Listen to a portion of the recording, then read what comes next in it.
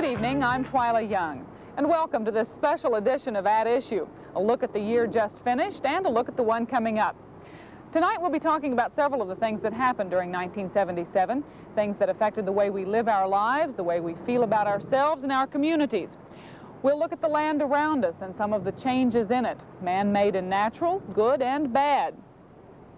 1977 was a year that held tragedy for some, excitement for many, scandal for others, and we'll look at some of those events.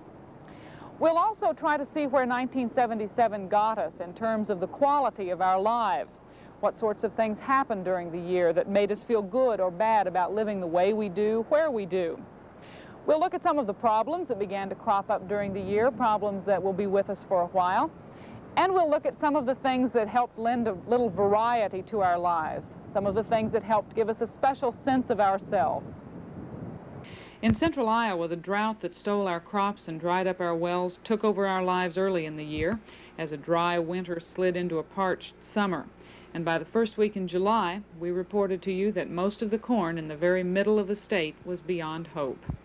Many central Iowa farmers are frightened these days by what they see in their fields. What they see are acres of corn stalks and very little corn. Take Jerry Grant, for instance. He farms some 900 acres east of Nevada, Iowa. His corn has tasseled, but no ears have emerged, and no ears means no crop.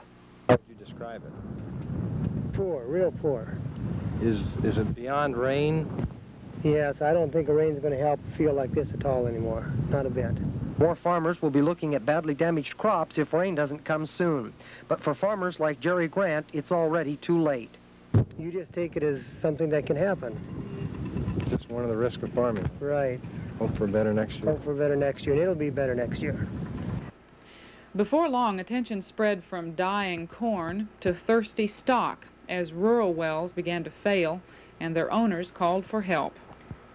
Rural wells are drying up daily. Bishop says immediate problems face livestock. The county is attempting to implement a plan that will let farmers utilize water from 4 gravel pits to water stock. There is a holdup on supplying pumps and tanks, however, a holdup Bishop points to as just one example of inaction by the government in a time of need. Then, on the first weekend in August, the rains came to central Iowa with a startling effect on town dwellers, an effect we'll look at more closely in a moment. But for those corn growers, it was too late. If it were early June, central Iowa corn farmers would be glad to see all the rain that's fallen in this part of the state in the last week. But when it's early August, the rain means very little because most of the cornfields here gave into the drought several weeks ago. The rain did help out the soybean crop, and many parts of Iowa even had enough rain during the summer to harvest a record corn crop. But in central Iowa, the severely depleted subsoil moisture, victim of a couple of years of dry summers, won't be much help to the corn crop going into the ground this coming spring. That crop will need a normal rainfall to make it to harvest. It was the drought, falling prices for agricultural products, rumblings of a farm strike, and plain old politics that brought President Jimmy Carter to Iowa, along with several other Midwestern states, in October. He spent the night on a farm near Indianola, then had breakfast and lots of talk with several farmers from the area. Although most were glad to get a chance to talk to the president, and most felt he had listened to their problems, it was clear that some were unconvinced that solutions for the woes of the American farmer were at hand. I'd never seen anything like it. Everyone got their say in, everyone was sincere, everyone had I thought, a very important point to make. And the nice thing about it, he's a farmer, he understands farm language, and he knew exactly what we meant, and that is really something. One of the things I brought up was a cost-price squeeze, and I told him that I felt that the farm program was basically a good program, but I felt like it maybe should be a little higher price supports and a little higher level than what it was. What kind of response did you get from him? Well, he understands our problems, I think. Of course, he said that the cost to the government was going to be excessively high, and he felt like maybe that was something we could live with, was the reason they had set it there. Well, I didn't really ask him a question. I made a statement to him that I was concerned that the loan limit was too high, perhaps in the $40,000 and $50,000 range, because why should a small farmer or a young farmer who's had his land that he would like to buy to make a home bought away from him, and then this same farmer turn around and want the federal government to subsidize a large operation in that form. Bubbled over in the fall in the form of a farmers' strike, a movement that originated in the high plains wheat growing areas of eastern Colorado and western Kansas, but which spread to Iowa. 1,400 acres, how's the problem with you? Well, this year's been a pretty bad year. We've had a lot of dry weather, bad drought, and then low cattle prices. About the only thing prices really any good is hog prices. They're going down. So, I don't know. I don't know what the farmers are going to do. What they did, in Iowa at least, was to gather in Des Moines the day before the strike was to go into effect and ask for the support of Governor Robert Ray. We have the power, Bob. Well, but it will. What I'm trying to find out. What I'm saying is, it will raise the price because. Tell me exactly what you plan to do. We plan to withhold as much as we can from the market. Ray wouldn't sign their statement of support, although he said he was in sympathy with their situation. December 14, the strike date came and went with little fanfare. And a week later, we reported to you that agricultural products, grain and stock, were moving at a normal rate for the time of year. Perhaps 1978 will tell us whether that is merely a phenomenon of the marketing system or an indication that most farmers aren't interested in striking. But the land we live in and from is only one element of a complicated environment, an environment that was disrupted this year by the mysterious appearance in several places around the state of a deadly poison, which we came to know as PCB. 2 storage tanks and a transport truck in Fort Dodge contain PCB 1260 at a level of about 1,500 parts per million. Additionally, the tanks contain another chemical, hexachlorobenzene, and 12 other polychlorinated hydrocarbons. DEQ Director Larry Crane says initial grab sampling techniques provided inadequate results that prompted the DEQ to announce on Friday no PCB was contained in the waste oil. Further testing by the Environmental Protection Agency turned up the contrary results over the weekend. DEQ is now making provisions to dispose of the oil. We want to transport the material and have it properly incinerated. So we want it to go through a combustion process rather than a land disposal process, if such process can be found. And that's why we need close identification of exactly what compounds are in there, so that we'll find out which disposal sites can and cannot handle it. Before long, the PCB tanks and their contents had become a deadly white elephant. For now, the PCB is safely stashed at the Lehigh cement plant in Mason City, but what to do with it is a problem that still has to be solved. Stepping outside this year did not always mean being faced with a devastating drought or life-threatening poisons. There was quite a bit of attention being directed in other areas, like Saylorville Reservoir, the Corps of Engineers dam designed to save water for agriculture and recreation. Ironically, the dam and its builders came through a controversy about floodplains and jurisdiction, only to close the gates and begin filling the reservoir in the midst of the drought. Needless to say, it took a little longer than usual for the reservoir to fill, but fill it did. Assistant Park Manager Andrew Davidson says the flow of water into the reservoir this morning was almost 8 times more than usual. He says 100 cubic feet of water is released into the Des Moines River each second, and for the past few months, more water was flowing out of the reservoir than in because of the drought.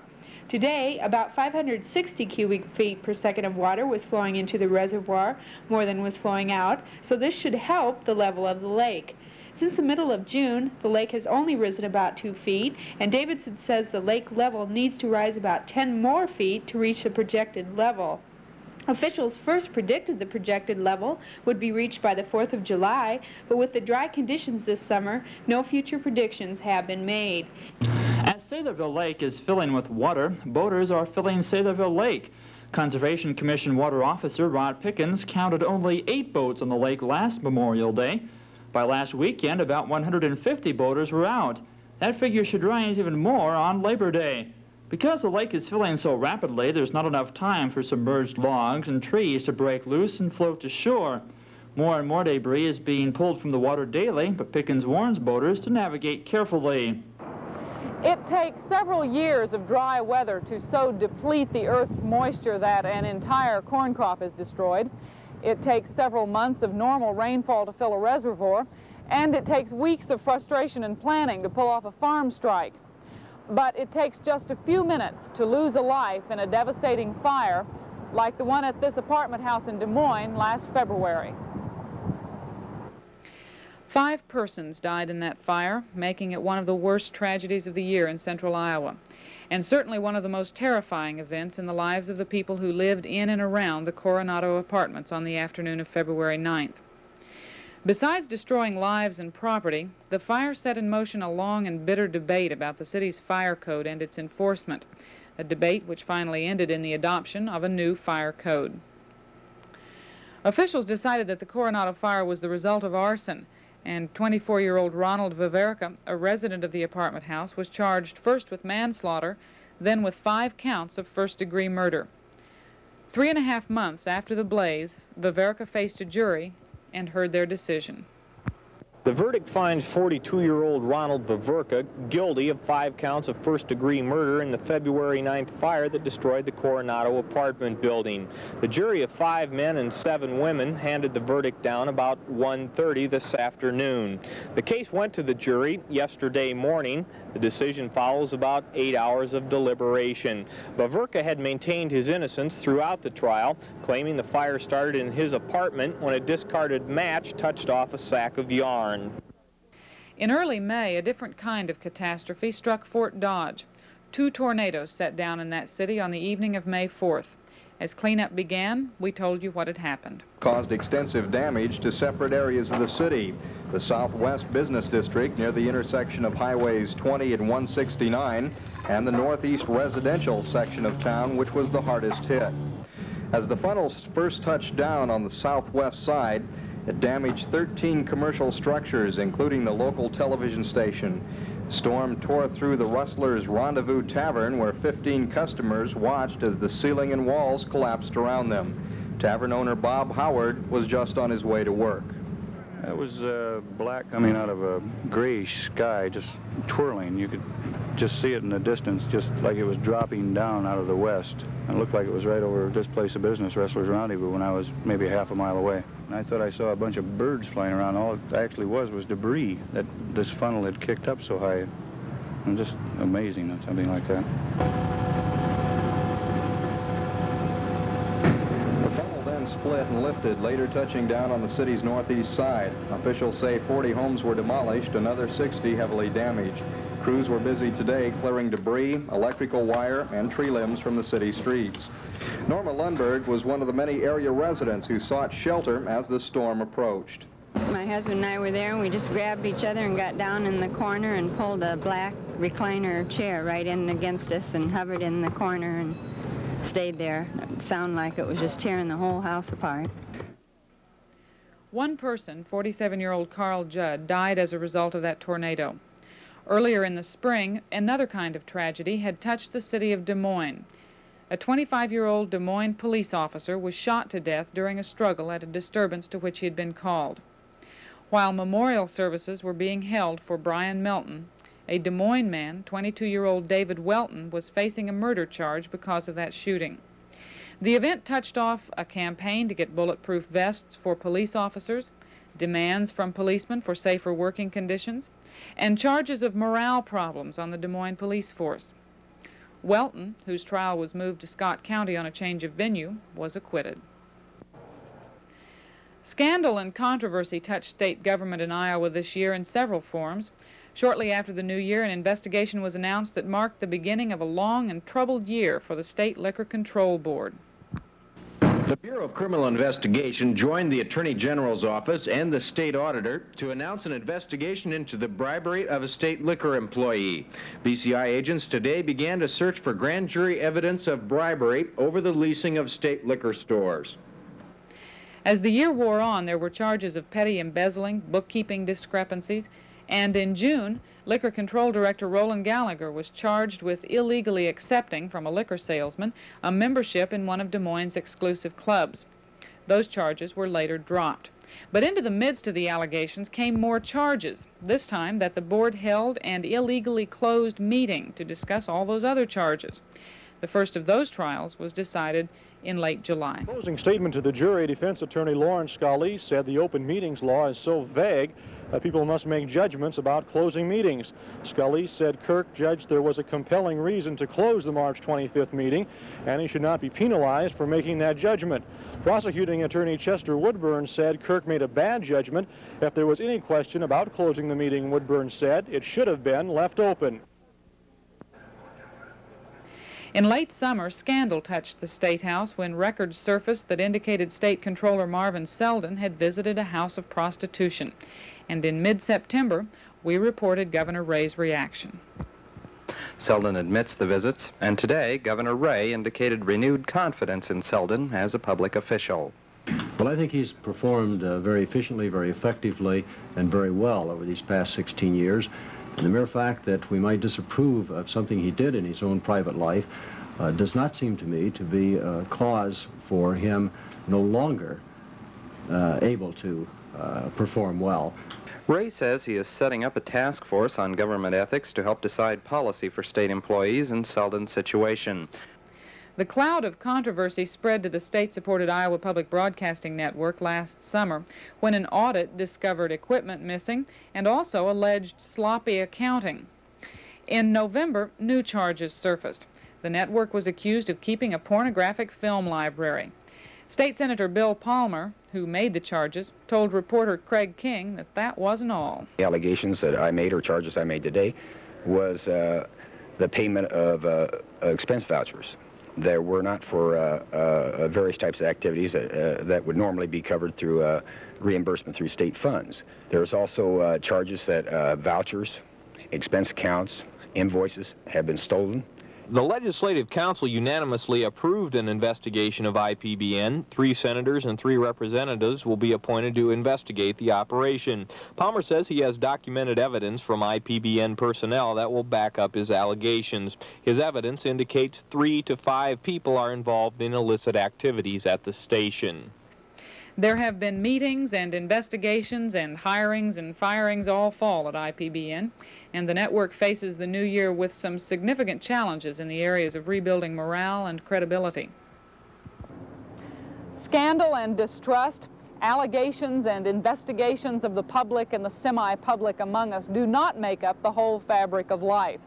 There are more prosaic problems and joys that tell a lot more about the way we really live our lives. And we'll take a look at a few of those things from the past year in just a moment.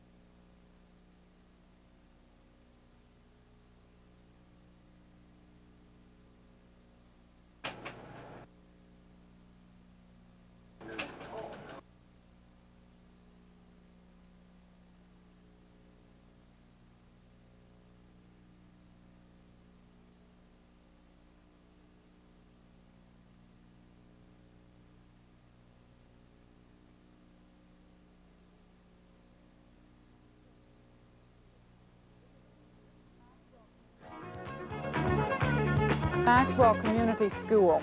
It is only one of several around the state caught up in the problems of declining enrollment and the difficulties of the economics of public education. Those problems took center stage early in the year when over 1,000 people from around Iowa showed up at the state capitol for a public hearing on what to do about schools that are small and getting smaller. Out of that hearing and other meetings and bill draftings came a proposal to force small schools to consolidate. It had its supporters and its opponents. In almost all of these cases, some 90% of the districts, the problem is going to be much worse. It's not better in 5 years. And I think we have an obligation to anticipate that problem instead of waiting until these students' education is cut clear to the bone. Lytton has a population of approximately 256 students in K through 12. And yet, according to the Iowa Test of Basic Skills, a test which is applied throughout the state of Iowa in every school, Lytton, those students in those grades rank in the 99th percentile. That measure did not make it through the legislature, and the controversy continues. At a spring seminar, Dr. Wayne Truesdale told state officials, legislators, and school administrators that whatever solution they came up with, it had better be workable and it had better be quick, for the problem was here to stay. Our greatest loss is going to come in the next 5 years because we are replacing 63,000 senior births a year with 40,000 kindergarten births. So we've got to accept it. The Iowa State Education Association has long contended that the problem facing Iowa schools is not the number of pupils in them, but the formula by which they get state money. The ISEA conducted a survey to find out what sort of financial situation Iowa schools are in, and this fall they issued this report. It indicates 20% of district superintendents had to eliminate or curtail programs during the present school year. 35% said money woes were forcing them to cut back teaching staff, and 27% reported they would delay making building repairs and purchasing non-instructional materials. Gilchrist says the serious trends can be reversed with funding reorganization. We have introduced this last session some modification of the school finance proposals, and those modifications then we would hope the legislature would enact. One of them would be that the percentage growth factor that's allowed each year to the school districts be allowed to the previous year's budget rather than on the per pupil cost. The problem of providing a good education at a cost that Iowans can afford will be on the minds of legislators as they reassemble in Des Moines next week. One of the aspects of this year that touched many of us closely and forced quite a few people to change some attitudes and habits was a widespread lack of water in the middle part of the state. The drought that proved so devastating to area farms brought smaller towns around central Iowa face to face with dried up wells and water hauling. Des Moines, drawing water from the shrinking Raccoon River, appealed for voluntary cutbacks, and the city of Ames decreed water rationing. Outdoor watering became illegal, and a stiff penalty went into effect for anyone using more than their allotment. All this in the face of a population that would double with the opening of Iowa State University. We do not have a way of checking on the individual student, and we're hopeful that there will be enough students very supportive of such a program that the social pressure and the willingness to work with us will cause the whole system to, in fact, support the conservation. The university has reactivated its water treatment system, a move that could provide an extra 1 million gallons of water a day. Still, many campus buildings rely on the city water system, which obviously has its own problems even before several thousand students arrive on campus. Then the rains came on the first weekend in August, and the drought broke. But all that water brought some problems of its own.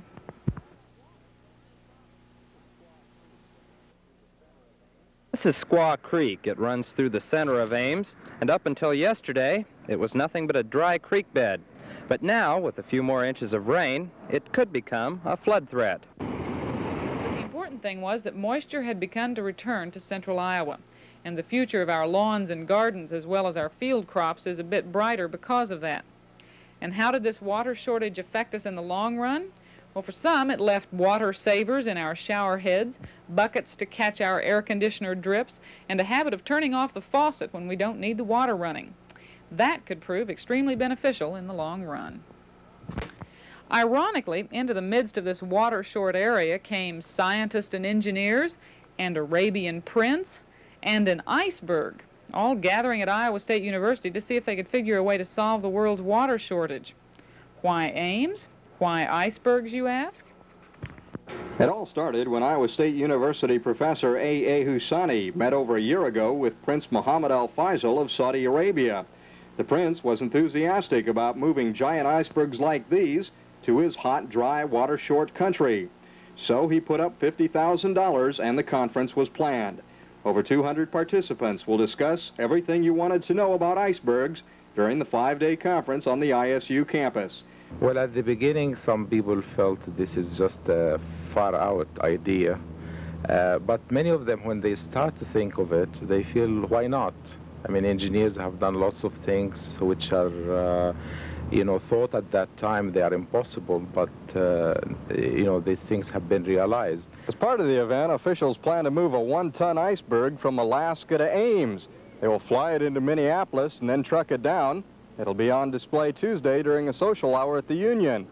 Group organizers say if they can move a small iceberg all that way, maybe someday they'll be able to move a large one.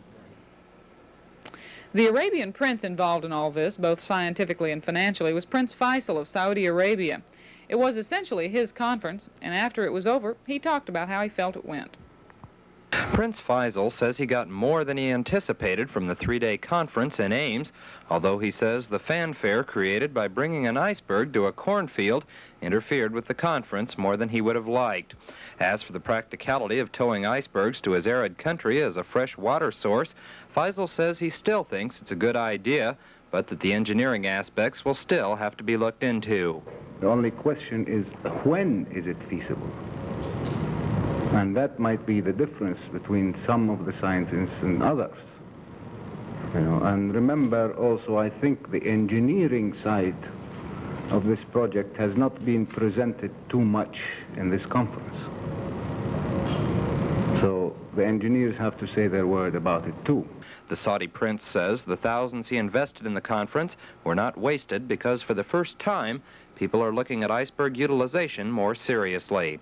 Although the iceberg conference was a serious scientific endeavor, it was a lot of fun, too, especially for those who got to see the iceberg. And fun was what we managed to have a lot of this year as well. There were parades and get-togethers, some for big important reasons, historical celebrations and the like, and some for probably the best reason of all to have fun, just because you want to. Like this celebration in the Hamilton County town of Stanhope. You shouldn't have missed it. Watermelon Days in Stanhope. It was a lot of fun. And that's at issue for this evening. I'm Twila Young. Good night.